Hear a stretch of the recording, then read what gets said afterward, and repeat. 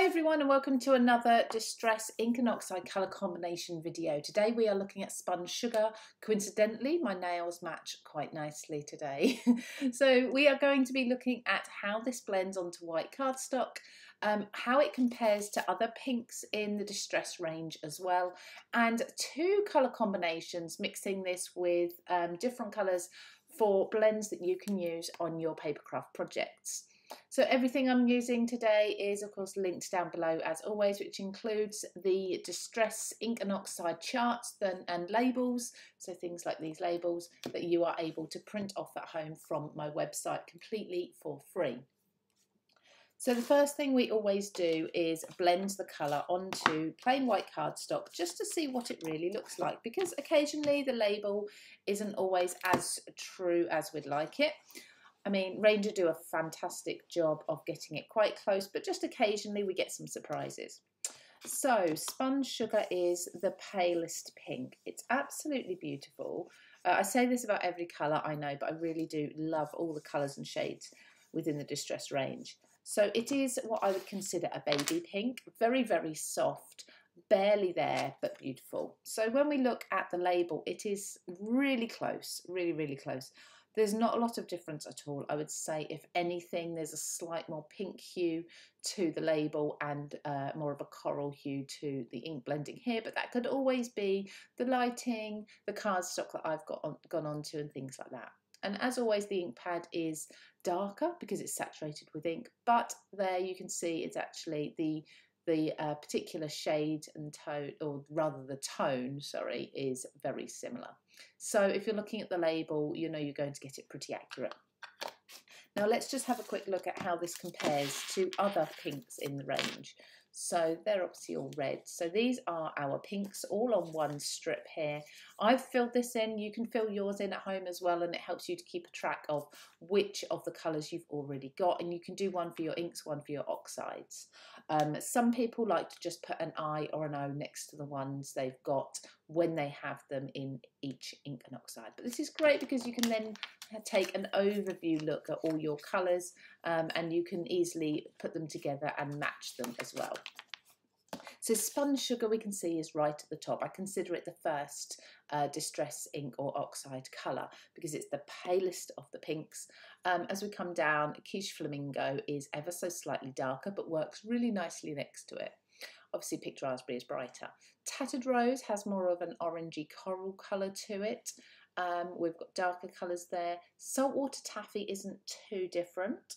We're actually going to be bringing this into our first colour combination, but it is darker and it's more in the corals as well. So you get a little bit of both ways. So when I say about two ways with a colour, I think a colour can either go lighter or darker within the same colour. And an example of this is Quiche Flamingo and then Picked Raspberry. So all the same colour, but different shades of. Or you can go more warmer or cooler. So for this one, you haven't really got any pinks that are a lot cooler. You'd be going into purples there. But things like these bottom three are, well, even bottom four are warmer colours. So they're, even though Saltwater Taffy isn't too different in the light and dark, but it is warmer, it's more orange. Hopefully that makes sense. So there's lots of different ways of switching up your colours and finding different variants of them. So let's start with this next or first colour combination. So I've laid down Spun Sugar. I'm then going to go in, as I said, into Saltwater Taffy and see how these two blend together. I think this is really important, not only which colours look nice together, but do they actually blend together? We've found throughout the series that some don't. Some are harder to blend together for whatever reason. It may be their base colours just don't work and turn muddy, but we try and make it work as best we can. But you can see there, really easily, we've got Saltwater Taffy into Spun Sugar. So quickly and easily. That is just beautiful. And then the same as you saw on the colour combination chart, you're also going to go into Picked Raspberry really easily too. So let's give this a wipe, because the next colour that I'm going to go into is not a pink, it's actually Bundled Sage, which is a lovely green. So I'm going to put this onto the end And I just think these colours work beautifully alongside greens. Pinks and greens are really soft, really feminine, beautiful for delicate cards, for floral cards. So I'm going to first of all start by blending the solid colour, and then I'm going to work up towards that saltwater taffy. I'm going to do a little bit of blending into the saltwater taffy here and see how that goes. Now the little bits of paper, the little bits that you can see on my cardstock there that I'm just brushing away are actually from my brush, because I washed these and there were some labels on the handles, and of course they disintegrated in the wash, and I've got bits of paper in my bristles. These all brush away, so I'm not worried about that. Now I'm going to come in with my saltwater taffy, go back over my solids there a little bit and work a little bit into the green. It doesn't need a lot. It's actually blending really nicely considering they're both such different colours. So one will go over with the green. Look at that. It's just so soft and so beautiful. And just captured a little bit there. How pretty is that for a blend? So gorgeous, isn't it? I love that. Really, really soft and delicate. So that was our Spun Sugar, our saltwater taffy, and our bundled sage.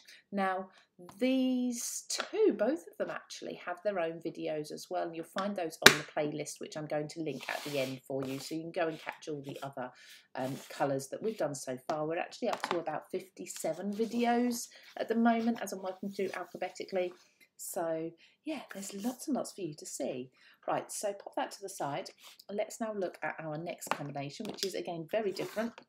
We're going to bring in some brighter colours now. So we're going to start with picked raspberry on the very end, because picked raspberry will work nicely, I think, into Spun Sugar. Now it's worth me saying actually I don't test out these combinations before I do them with you.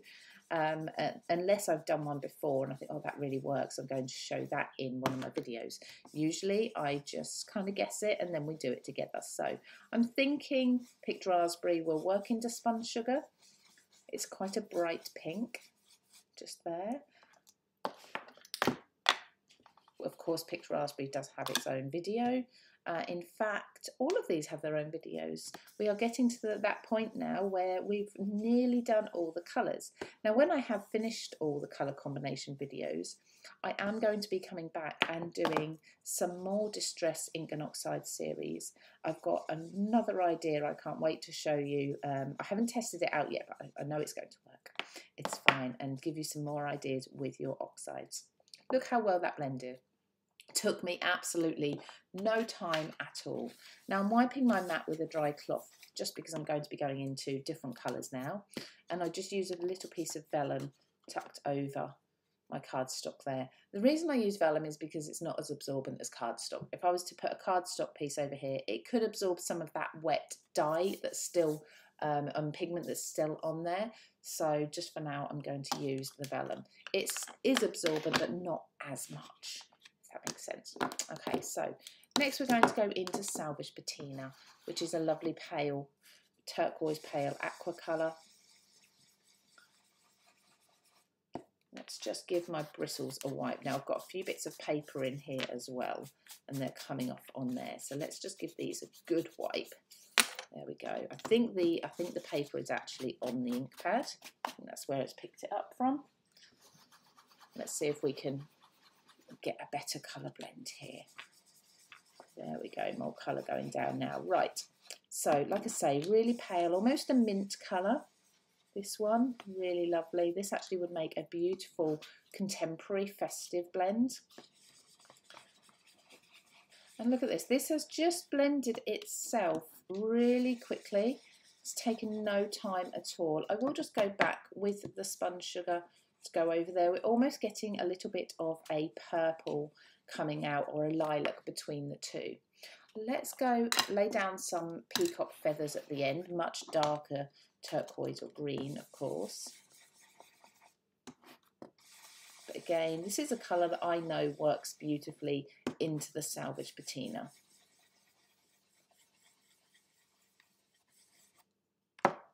Now I don't want too much of the peacock feathers because it is so much darker, so I'm going to come back and fill in here with Salvage Patina and work that up into the peacock feathers. So almost sort of pushing it towards the end rather than dragging the peacock feathers in this way. Now I love that oxides will kind of overlay each other a little bit, not always mix. You can get them sort of just laying over and filling in colour there. Look at that, absolutely beautiful. I love that blend. That is possibly one of my favourite blends that we've created in this series. I've got a few of those strays there, but isn't that just gorgeous? So let's take a look at that first one again. So that is Spun Sugar in 2 different combinations. What a beautiful colour, and so easy to kind of dismiss because it's such a pale colour, but it's stunning. Thank you so much everybody for joining me. Don't forget of course to check out the playlist with all the other colours so far just here. You can shop anything Distress Ink and Oxide at Craft Stash just here, and of course I'd love it if you could drop me a like, thumbs up, a subscribe just here. Take care everybody, I'll see you again very soon.